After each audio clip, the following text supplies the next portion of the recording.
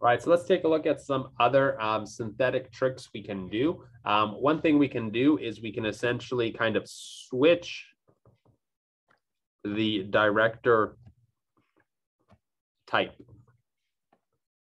So we can transform an ortho-para director into a meta director or vice versa, right? So we've already learned these reactions, but let's just go ahead and review them. So for example, if we had a nitro group, that is a meta director because it is an electron withdrawing group. However, we can reduce this with some zinc and some HCl, followed up with some base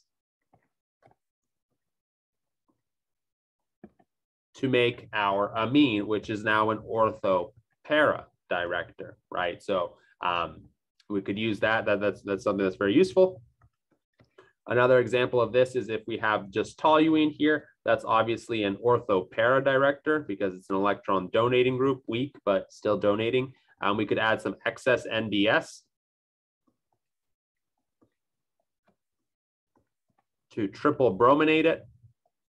And now it's a strong meta director, right? We could take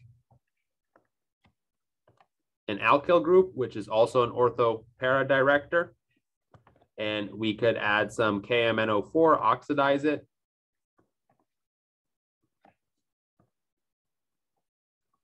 into a carboxylic acid group,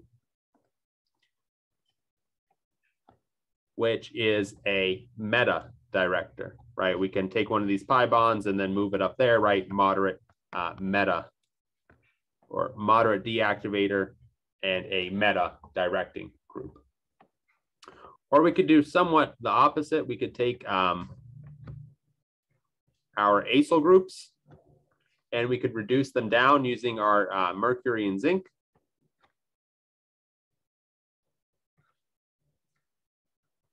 Change that into an alkyl group, right? Originally, we had a meta director, this acyl group, and then we have an ortho-para director with this alkyl group. So let's see how that could be useful. So we have a benzene ring, and in some number of steps, not necessarily 2 steps, we want to end up so that we have an NH2 here and a Cl here. And so there's many ways we can envision this. We could envision adding the amine last.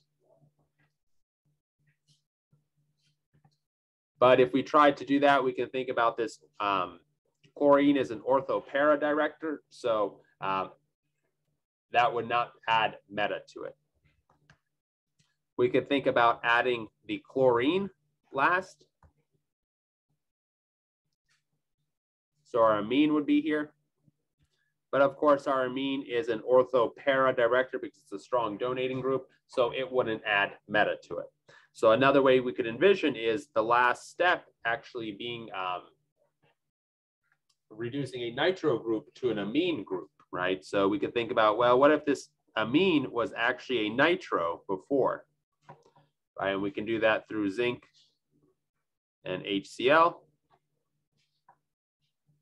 NaOH, right? Now they're meta to one another, right? And so this is our meta director. So we want to add that first, which means that the chlorine was added in this previous step.